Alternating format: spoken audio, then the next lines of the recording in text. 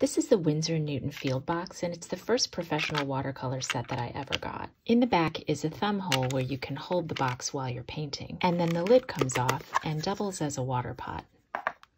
As you open the box up, you can fold down these two pellets, and then this container holds water and also doubles as a pellet itself. There's this little notch on the end that coincides with this notch on the lid, and you can put them together for when you're painting. The set comes with its own little watercolor brush that you can open up and then put the lid on for a longer handle. And this container holds the water that you can then pour into the lid.